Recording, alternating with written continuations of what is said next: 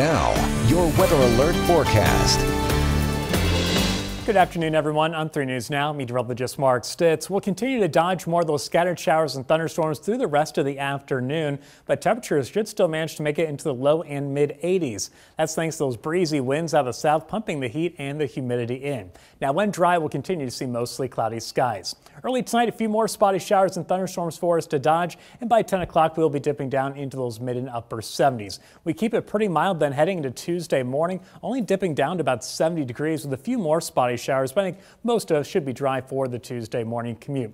Then mostly dry for your afternoon on Tuesday. A little bit more sunshine. That will once again get us right back into those mid 80s, even without those stronger wind gusts that we're going to see today and tonight. So temperatures top out near 84. Those scattered showers and storms. When dry, which will be plenty of good portion of the day, will be mostly cloudy. Overnight tonight, still breezy out there. A few more spotty storms. We'll only dip down to about 69, so warm start to our Tuesday.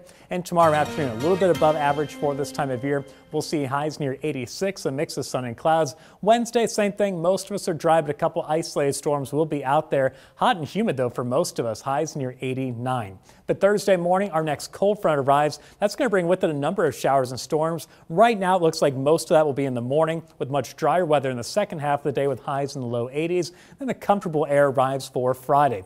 That's going to allow us to drop down into the upper 50s in the morning, only mid 70s in the afternoon with lots of sunshine. And hopefully we can keep that dry weather going for the first half of the weekend. Temperatures in low 80s for the Huskers down in Lincoln.